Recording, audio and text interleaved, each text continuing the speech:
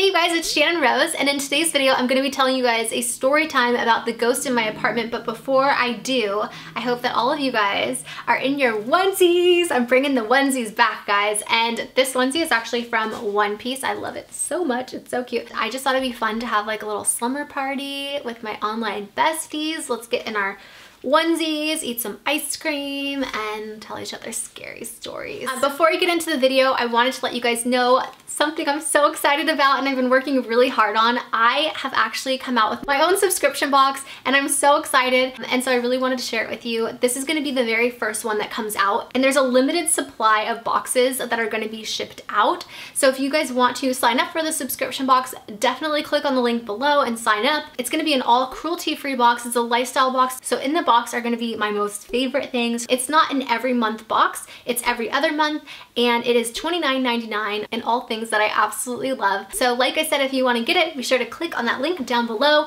join the hashtag RoseFam, and be one of the first to subscribe to my brand new subscription box. I'm so excited. I hope that you guys are too, because I worked really hard on it, so I really hope that you love it. Also, as a bonus for everyone who signs up for my very first box, I will be including a signed copy of my book, The Story of Channon Rose. Today is the last day to sign up for this month's subscription box, so if you're thinking about getting one, pause the video and order it now before it's too late. Okay, without further ado, let's get into this story time video. This has been scary for a long time. It's been happening in my apartment, but we've been putting it off. Around Halloween time, we actually did a video where we like went ghost hunting, and that completely freaked me out because I already knew this apartment was haunted, but it kind of like reassured me when we did like the whole ghost hunting thing. But it got way worse since Halloween time, and I really wanted to wait till the next Halloween to be able to like tell you guys this story, but like something crazy we just found out, and so I thought it would be a good time to tell you before I forget. I don't think I could forget this, to be honest, but like, I don't know, I just like, you guys have been wanting a ghost story, so I'm gonna tell it to you before Halloween. You guys know, and I've told you before, that like things always used to fall in my bathroom, like in my shower, in the middle of the night. Like something really loud would fall in my bathroom, like the shampoo or a bottle of soap or something would fall, and it would be so loud in my bathroom and it would wake us both up in the middle of the night. And that happened a lot. So now, you guys, I'm not even joking, I have my like big bottles of shampoo and soap on like the floor in the tub. It's no longer like on where it's like where you would normally find the shampoo and conditioner, like on the little shelves in the shower. I don't leave it up there because I'm scared that our ghost will knock it down and wake me up in the middle of the night. That's like the first thing, but trust me, I promise you this gets way worse. Okay, so that had been happening for a while, and that actually stopped happening because of like what I did with the shampoo bottles, but we have always been hearing noises, like weird noises that are kind of unexplained, and like weird things that have happened that we didn't think was a ghost. We just thought like our neighbors were like really loud and obnoxious, and like weird noises came from their like where they lived. And so that's like what we wrote it off for. And if you actually watch my vlog channel, you will know that we got a notice for, what is it called? Oh my gosh, my mind went blank. I'm drawing a blank. Brain fart. Eviction notice. Oh, thank you, Trev. We actually got a notice on our front door. It was an eviction notice to vacate the property. And when we got it, we're like, oh my God, this is like a mistake. But then we realized like it wasn't a mistake, it was for us. One of our neighbors had actually been complaining of like noise complaints happening like all the time, and saying that it was from us. And like, we travel so much that we're like barely home, and we never have people over. Like, we're not loud, we don't like jump around, you know what I mean? Like we do not make noise. We're like responsible, boring adults. Like, we don't party, we don't drink, like nothing. So that noise was not coming from our apartment. And so, you know, we ended up having to like figure that whole thing out so that we didn't get evicted, but that was like really scary. So yeah, that's what had happened. I was just like, wow, our neighbor is such an asshole, like, because we hear them making the noise all the time, you know, like they're the ones that are loud, not us. Like, you know, I got really frustrated. So if you watch the vlog channel and you see that vlog is like, we got an eviction notice or something, you see I'm like so mad, and I'm like complaining about our neighbors because they're the loud ones, not us. I was so annoyed. And all of a sudden Travis is like, oh, hell no, I'm gonna have a field day with the leasing office. And I was like, what? We're getting like an eviction notice. We got a noise complaint notice. And I'm like, a noise complaint? Like, what the fuck? Like, okay, listen. So that had happened, and come to find out, like many months later, Travis, my husband, was actually walking outside and had ran into this neighbor that was the one that put a noise complaint on us and got us to get an eviction notice. And he was saying he was still hearing the noise, like, are you making all those noises or whatever? And we're like, no, but like we do hear you make a lot of noise, you know? And he was like, well, I'm not making noise. And we're like, well, we're not making noise. We're like, who's making noise? It kind of like was really weird. So they had had that conversation, and Travis, you know, came up and told me that he had had this conversation with a neighbor. And I'm like, that's so weird. If they're not making the noise and we're not making the noise, like, where is this noise coming from?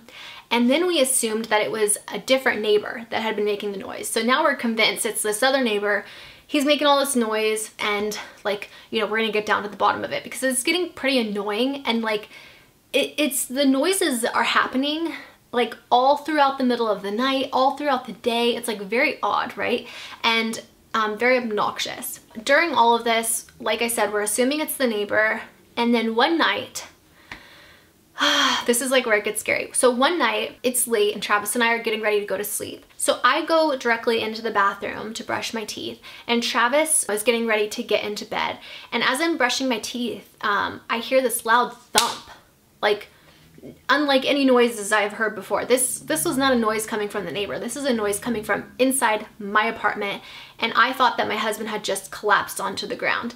And it was so loud that like as I was brushing my teeth, I heard it with the door closed, coming from our bedroom. And so I'm like, Trav, like I stopped brushing my teeth. I'm like toothpaste in my mouth and my toothbrush like in my mouth, and I'm like, Trav, and I don't hear anything from him. So then I call his name a little bit louder and I'm like, Trav, and I still don't hear anything. And then I start to like get really worried because I'm like, my heart starts pounding. I'm like, oh my God, my husband just passed out. Like I'm gonna have to call 911. So like I spit out my toothpaste, like I don't even rinse my mouth out. I throw my toothbrush down, I open the door, and I'm like, and I come running out into my bedroom to like see where my husband is and like where he collapsed on the ground, and he's laying in bed.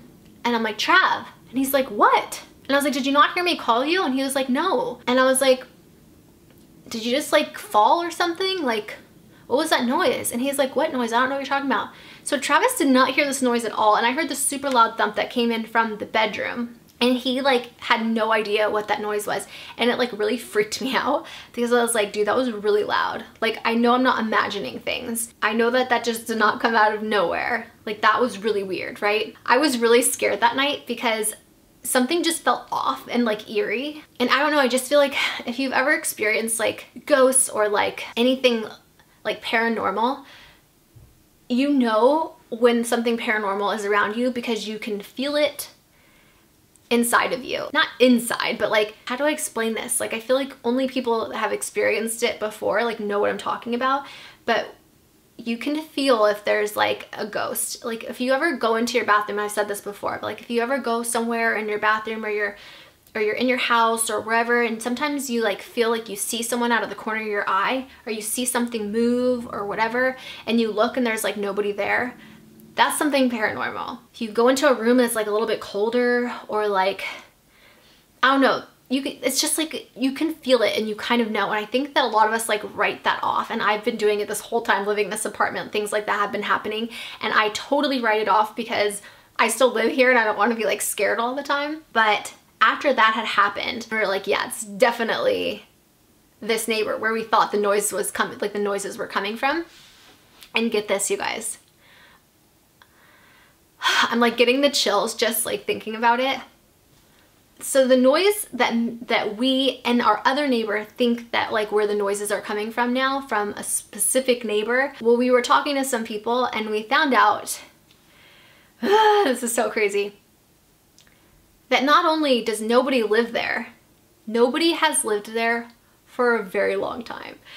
And so it's not, no like human person is causing these noises. Like this is definitely paranormal activity that's going on in not just my apartment, but my neighbor's fucking apartment too. You guys, it's so creepy. I've never had that happen before, where like my last house that I lived in, you guys know that house was super haunted.